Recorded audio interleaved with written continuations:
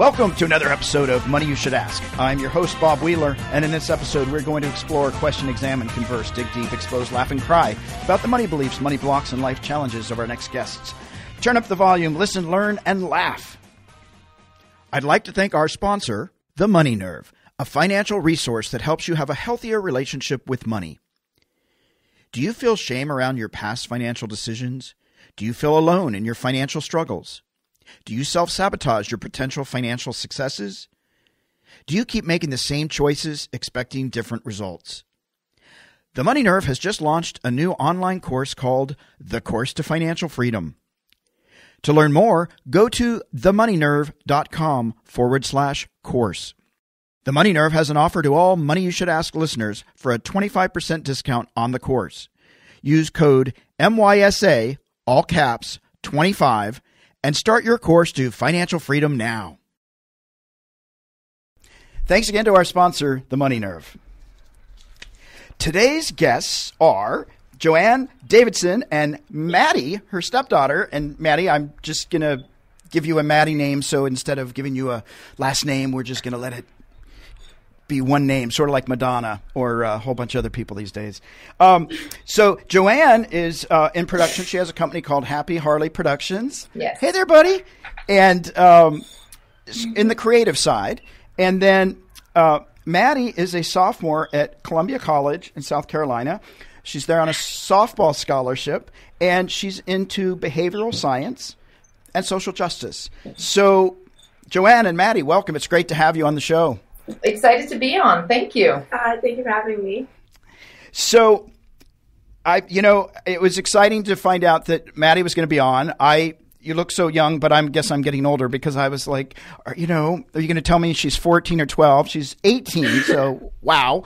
But so Maddie, I want to start with you. When did you first realize that money might have value, or did you ever think that money had value? For a lot of my childhood, I knew money had value because we didn't have a lot of it. So it was like if my mom gave me money just to go spend it on lunch, it was a big deal, and I knew I couldn't just spend it on anything because I'd probably be punished for that. But I've always kind of known how important money is and that I need to figure out a way of obtaining it. Okay. And do you get an allowance? Did you get an allowance? How did you make money as a kid? I got an allowance here and there, like doing chores, but mainly it was so I could feed myself at school because I didn't get the free lunches that they offered at the school, so I had to pay for it every day. Okay. And what is your favorite thing to spend money on? I definitely have a guilty pleasure for clothes. Okay. And why do you say guilty pleasure? Because I'll spend too much money on shoes and T-shirts that I don't necessarily need, but I want them. Yeah. And what's the pleasure you get out of getting them? Like being able to show them off to your friends, or? Yeah, and just the confidence boost of knowing that I look okay, that I look like trendy, I guess. Okay. And do you save a lot of money? No, I don't. I'll admit it. Okay. Well, what are some of the questions, like as you're heading off into the world, you've started college. I'm imagining that at college there's people from all kinds of different financial backgrounds, different ethnicity, different culture. What are the things that are like that you worry about when it comes to money? What I worry most about with money is I don't really know how credit or savings or any of those things work. And I have two older siblings that I've seen go through college and then go into the real world, and both of them seem almost like flabbergasted at the amount of things they need to worry about, and it was just thrown at them. And then my sister, for example, as soon as she graduated, suddenly had tons of debt due to her student loans, and now she has to figure out how to build credit, build a savings account, and pay off her loans at the same time while trying to get her own place and basically join the workforce. And I always worry about getting a head start in that, and I don't want to feel 10 years behind in other people because they learned these things sooner than I did. Yeah, that makes sense. Joanne, let me ask you this. So you've you've got a few years on Maddie. Just a smidge. Just a smidge. What are the things that you worry about financially presently? I think, well, because I guess I own my own company and independent contractor per se, just how things, because of what's going on with COVID right now, my world is group gatherings. I mean, basically, you have the photographer, you have the crew, you have hair, makeup, talent, everything, and we're in groups. And I think for me, it's figuring out how to, thankfully I've saved some money, but also on spreading it out and hoping that, if I get stuck, what is a loan that I can apply for? Is it because I have my own company? Can I do unemployment on myself for Happy Harley for myself if I get to that position? And how long or what should I apply for, basically? Right. And how do you feel about the future with not knowing when things are going to get back into full swing? I try and stay positive. It does get my anxiety going. And I sort of get into panic attacks, or I'll wake up in the middle of the night. But I try and stay positive. The only, I guess, comfort is that I'm not the only one going through it. Yeah. Everyone else is. So you can sort of lean on everyone else and see kind of which way they're going. But it's always sort of ambiguous answers. And I tried this and went that way. And that's great for them. But is it great for me? Or, what's the next? I'm hoping by August we'll be up and going from what I hear. Some people are already working, and maybe end of July, but we'll see now that everything's opening up. Mm-hmm. If spikes start to cause everyone to put brakes on it again. Yeah.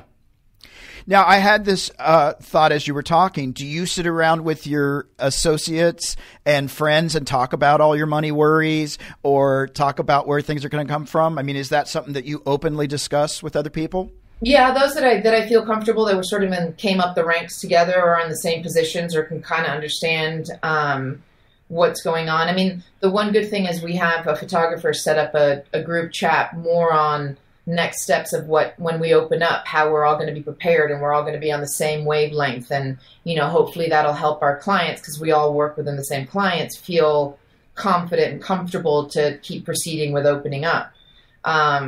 It's reaching out. There's a photo assistant that I talked to in Kansas, a DP in Colorado. We're sort of all like, are you working? What are you hearing? What are they hearing? What loans were you applying for? I got denied by these. I didn't, those sorts of things. Okay. So it does help, but it also sometimes, when I feel good and then talk to them, I feel even more freaked out of what's the next step. Okay. And Maddie, let me ask you this. I know right now you're not able to be at school, but previously last year, in your first year, do you talk with your friends about money? Is there more of a pressure to just present like everything's okay? Or is that something you feel like you can talk about? Money specifically isn't something we really discuss a lot. It's more of how much money will we be making in the future based off our degree, or we talk about all the money we're going to be in debt for. Right. All the money we're going to have to pay back, and how are we going to get scholarships and loans and figuring out loans? Because I'm at least grateful where I currently don't have to pay off my loans. I get good financial aid from FAFSA, but some of my teammates and my friends are their parents are actively paying off things now, and they get charged every single semester from the school, and they have all these financial worries and whether their scholarship's going to jump up. So that's definitely the side of money we talk about the most, and it causes a lot of anxiety for all of us. Yeah. And now, jumping into a new city, new state, a new group of friends, are you super aware, slightly aware of how much money other students make? In other words, are you aware, that's Betsy, she flies in on a private jet, or, all of us are about the same. I went to a school where literally some of the kids flew in on private jets. I was not one of them. And so I'm just wondering, if you are aware of social status, of economics and all that stuff, because it's maybe not spoken about, but it's under the surface. I'm definitely aware because even if they aren't flying in on private jets, they have lived in the same home their whole life. They have the generational wealth. They have families they can fall back on. Whereas for me, like, if I screw up and I am unable to pay my own loans, I don't know if I can fall back on my family to help me out. And I feel as though people who have more money, they aren't quite as stressed about school, or if they are, it's not in the same way I am, where like I need softball and I need my scholarship and I need FAFSA to get where I am. Whereas they could decide to just change their mind tomorrow and transfer to a different school and figure it out, and they'll be okay. Yeah. And do you have goals already set? Like, I want to make $100,000 5 years after getting out of school, or I want to get my master's, or have you started setting goals? Yeah, I've already set goals and tried to find the cheapest way to achieve them. So my mom works in the college system in Nevada, so I've already made plans to come back here and get my master's while the grant and aid in Nevada is still available for me until I'm 26. Okay. So I want to take advantage of that opportunity because in my generation, it feels as though a bachelor's degree is like, good, pat on the back, good job, you have a bachelor's degree, but do you have a master's? Because that's what really puts you ahead now, not a bachelor's anymore. Oh, it's a good thing I'm not young. I know, right? Exactly. I was just happy to get through 4 years. Yeah, I'm there with you, Bob. Oh man. All right, well, let me go. Joanne, did you, when you got out of, when you were younger, did you know that you wanted to go into production? Did you have any idea, like, here's where my life's going to be? Or no idea. And now you're here and you're I stumbled into this. Yeah. So how did you get here? Literally, yeah. I didn't even know this industry existed, which sounds so naive to say, but I mean, through high school, production, photography, I grew up with parents that it was very much the corporate America route. Okay. So the creative stuff was like, ooh, fun side course to take, but nothing that you could really make a career out of it. Mm-hmm. Then I started getting intrigued in sports photography, which was kind of I was like, oh, maybe I'll do that. But it never really, I liked going to it, but I paid more attention watching it than with the camera watching it. Mm-hmm. But I still had a fascination. And when I finished, I went to University of Colorado. I ended up, after I graduated, moving back east with my mom, which I was lucky enough that she said, come settle down. And we met someone, she had met someone that knew a photographer with a digital camera, yada, yada, got me down to New York. So I was working for him, commuting into Manhattan, and I was fortunate enough to stay at my aunt's, so I didn't have to find a place right away and be in debt right away.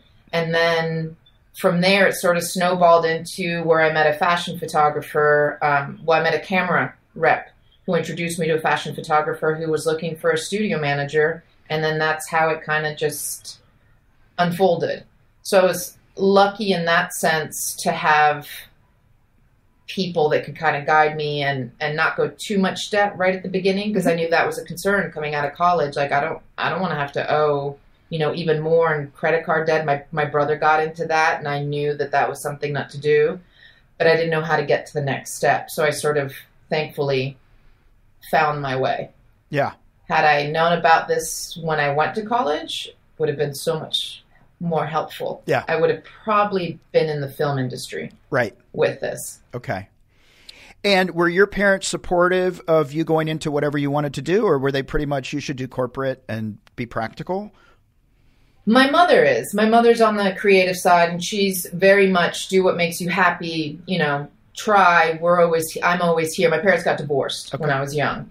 My father was very much corporate America. I'm the youngest of 5. He put 5 kids through college. Yeah. So he was like, he had his errors in money management. But yeah, it was never, one brother's a banker. 2 of my sisters are teachers. My brother, that's the one right above me, was the first one to kind of graduate without having a corporate or teaching degree. He was a fine art major. And that sort of threw my dad for a loop at first. Yeah. Because we are, of the 5 of us, we're more on the creative side of things. Okay. Yeah. And do you remember as a child or young adult any money mantras or money sayings that your parents used to say to you as a kid? Money doesn't grow on trees. That for sure. Mm-hmm. I know being that my parents got divorced because my father got himself deep into debt. We lived in Costa Rica, and he would say he'd come to the States on, this is what I heard, on jobs, but actually he was coming to try and get, finances from his mom to help bail him out. So that was a bone of contention and always a red flag for my mom, and our like, save. Don't do this. Don't spend, don't go on this fun trip when you should be working. Don't do this when you should be working. Which now I'm trying to find the balance of enjoying life and not working myself to death. Right. Kind of like, squirrel away, when it's like, you've got this money, enjoy some of it. How much time do you take for vacation a year?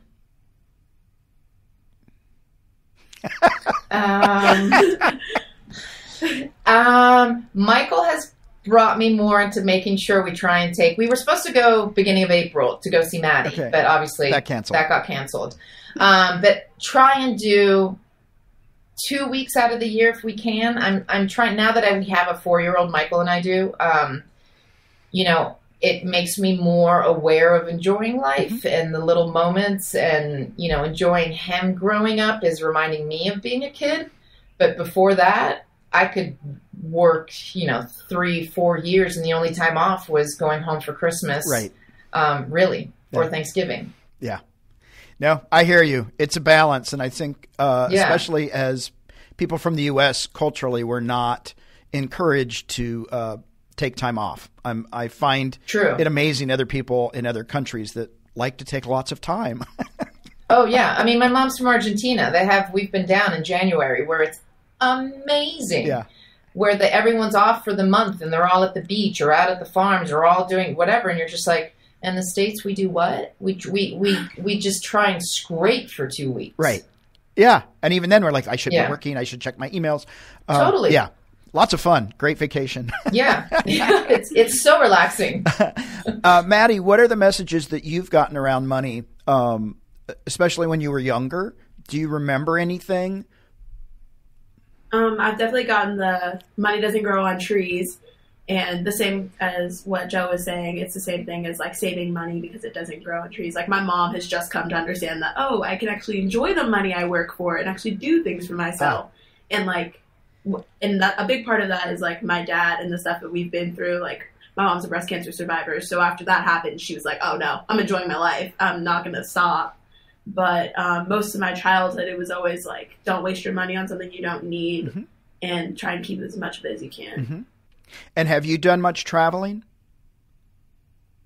Not for, I have, but not for just for the fun of it. Most of my traveling was for visits for colleges when I was getting recruited. Okay. And it was within a 1-year span where I went to Washington for softball tournaments, or I've gone to Oklahoma for softball tournaments. I went to Boston. Majority. Yeah. Okay. What's the biggest difference you noticed about being on the West Coast or being in Nevada versus being in South Carolina? It's really interesting coming from the West Coast to the East Coast, especially the Southeast, just because the people are very different. Their accents get me every time. But I think there's definitely more of a family focus on your family unit, and family comes before everything. There's definitely a lot more of that on the East Coast than on the West Coast. And what do you miss when you're on the East Coast? What do you miss about the West Coast? I miss how relaxed and chill a lot of people are on the West Coast. They're not very chill on the East Coast. Well, that's because they're having to deal with family and family units. True. Yeah. We love them, but that adds a whole layer. Okay. And so after you want to get your master's, you're going to come back to Nevada. And then what do you want to do? And what's the drive behind it?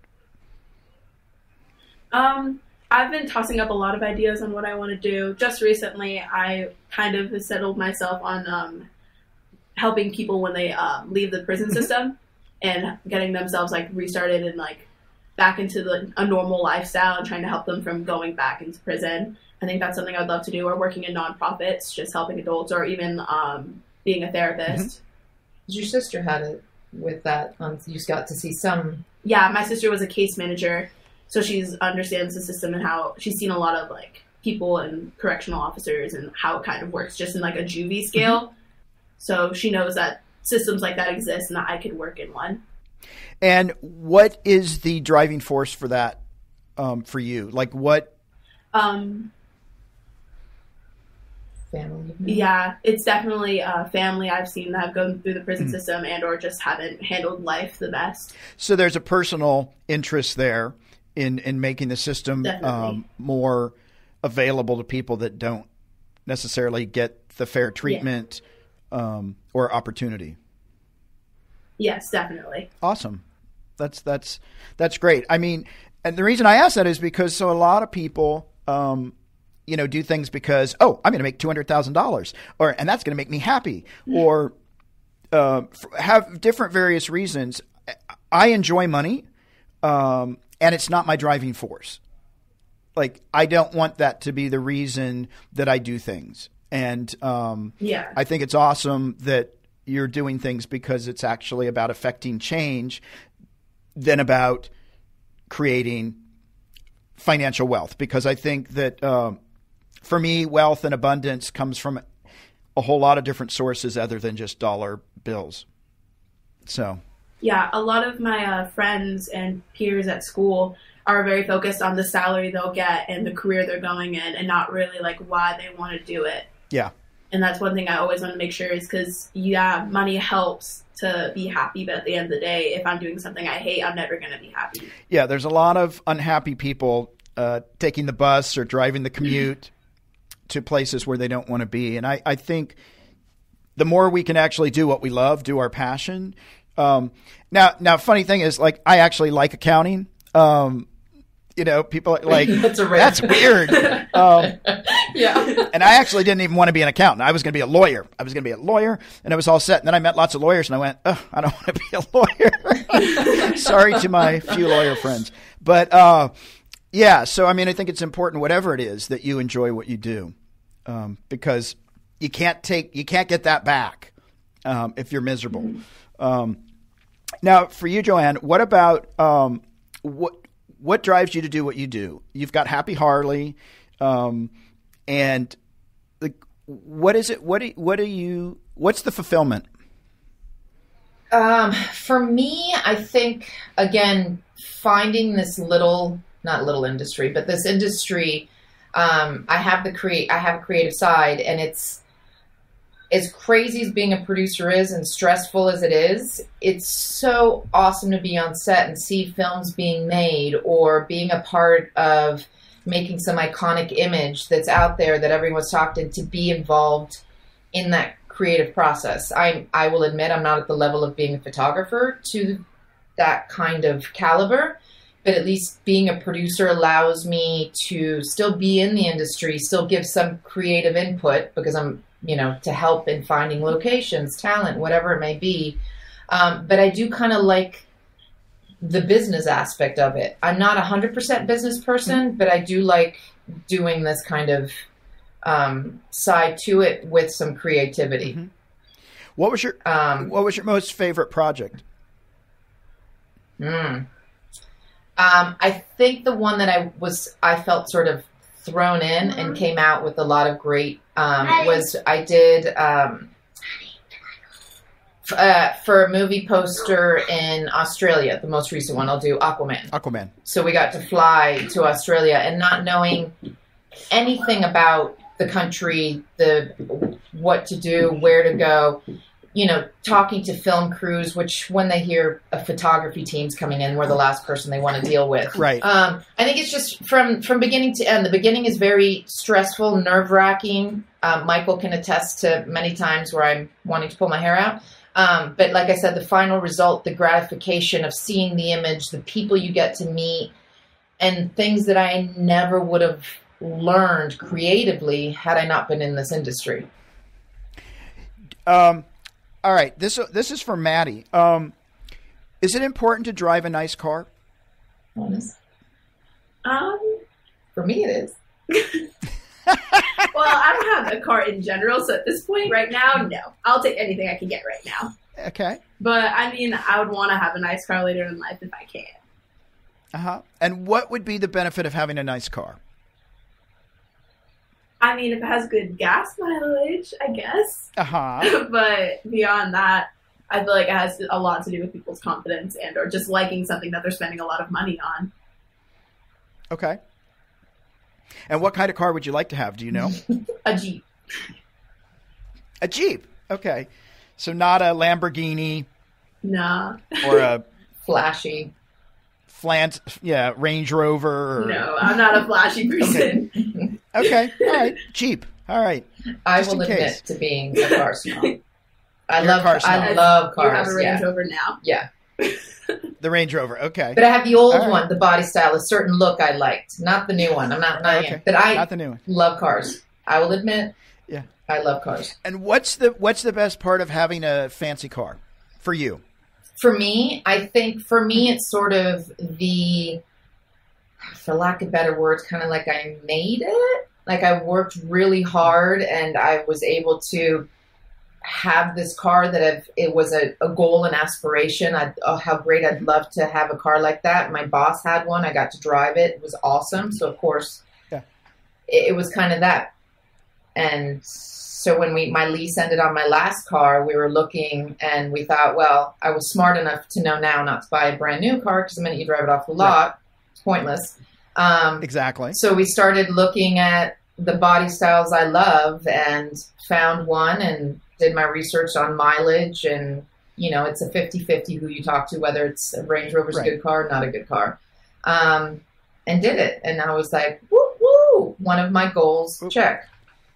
Yeah. That is so cool. So you brought up a good point about the car, and this is actually, Maddie, listen up. You did your research. You did your homework. So just like in school, when you do your homework, you get a better result.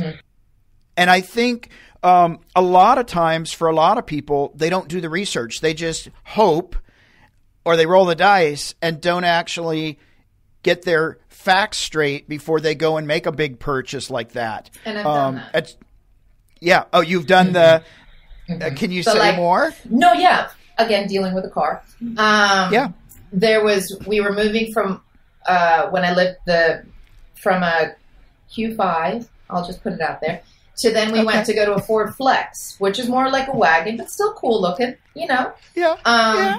But we went to the dealership, and my bad was assuming or trusting that the person that was selling me the car was giving me all the best things or telling me all the best things.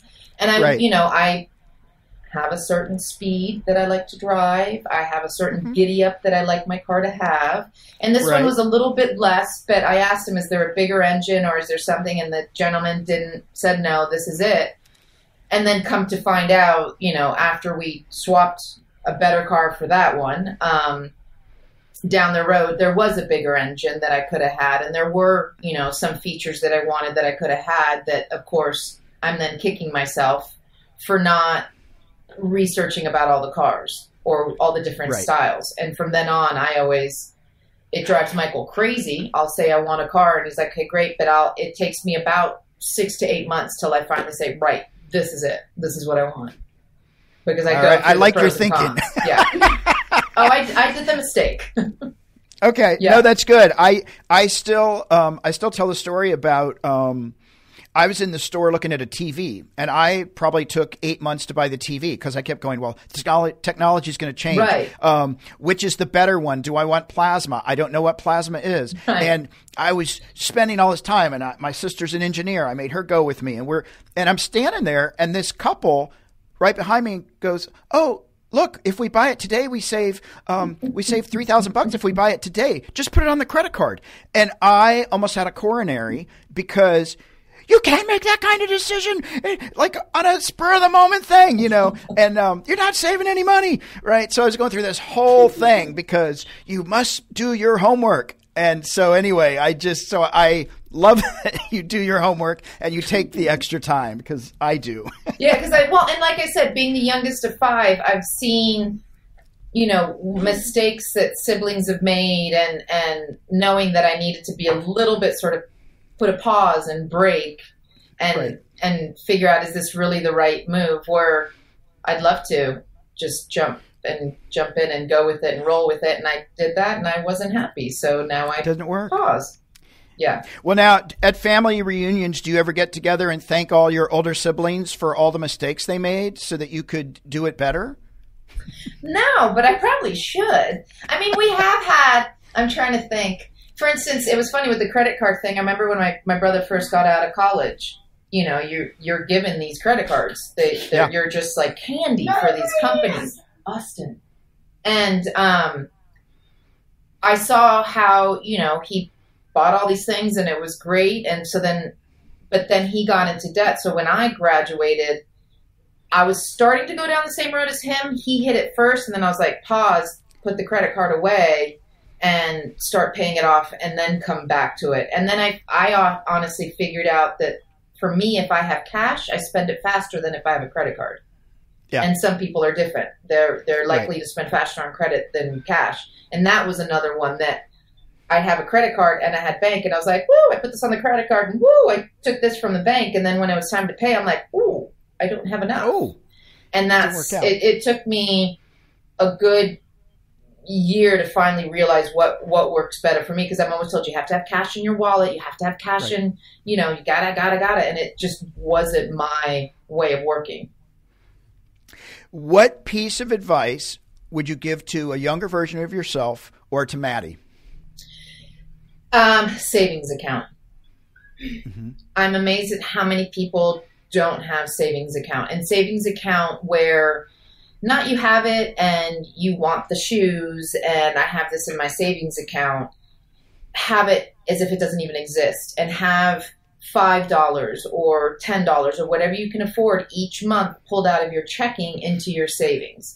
Because to do it on your own, it's not going to happen as often. But if you have it automatically done before the year, at the end of each year, you'll look at that savings account and be like, oh my God, I didn't even know I had this. This is awesome. And then from there, you can decide I'll use it towards credit cards. I'll keep putting it in savings. But that's the first easy step, I think, that shows how being fiscally responsible pays off. Yeah, absolutely. And Maddie, what is one thing that you hope to accomplish in the next 10 years around money? I think my main goal would just be to be financially stable enough where I have a savings account where if anything goes wrong, I'm set. But I also have a good credit score. I live in a nice place, and I have a car. And you have a Jeep. Yes, I have my Jeep, but I'm not broke. You're not broke. Yeah, right. I want to be comfortable. I don't want to be living off paycheck to paycheck and struggling, essentially. Mm-hmm. And beyond 10 years from now, would you like to have a couple $1 million in the bank account? Or are you more interested in, that would be nice, but. Me too. Okay. All right. But if you had to work really hard for it, or if it just showed up? In other words, would you rather be able to have a life full of, helping people and doing that stuff and not have the $2 million or have all that, but have to work extra hard and work, with no vacations, 80 hours a week to get that $2 million? Would you rather have the time or would you rather have the money? I think I'd rather have the time. Okay. That's an interesting one. $2 million sounds amazing and all of that, but if I work myself to death, what's the point of it? Yeah. I guess is what I have to say. Because then we're all going to reach a point where we're retired, we don't work anymore, and we're just older. The only real benefit from that money is it'd go to my kids, but beyond that, my whole life would have just been working and no enjoyment of it. Because, you only get promised one. So. Yeah, that's what they promise. Exactly. So, well, listen, it's been great talking with you guys, you gals, and I'm in LA now, so I always say you guys. Where can people find you on social media? I have Happy Harley Productions on Instagram, and then my website is happyharleyproductions.com. Or my other Instagram is Joe Davidson 25. That's my personal that I'll sometimes, depending on if we collaborate in the same way, I'll, say, hey, come on in. All right. So if somebody wants to get a movie made or get something produced, give you a call and your team of people, because I know you work with an amazing group of people, the Powerhouse, and get things done. Yeah, and, for sure. And then hopefully, Maddie, you'll have your own nonprofit institute that's going to be changing lives and making the world a better place. I hope so. We'll be looking forward to it. Well, to the listeners, I want to say don't forget to share the love. You can find us on Facebook, Twitter, and Instagram. Search for Money You Should Ask, all one word. You can subscribe to this podcast on Apple Podcasts, Google Podcasts, Stitcher, or your favorite podcast player. Joanne, Maddie, it's been awesome having you on the show. Thanks again, likewise. Thank you. And thank you to the Money Nerve for sponsoring the show. And happy Harley Trails. Yes, thank you. All right. Talk to y'all later. Okay, bye. Bye.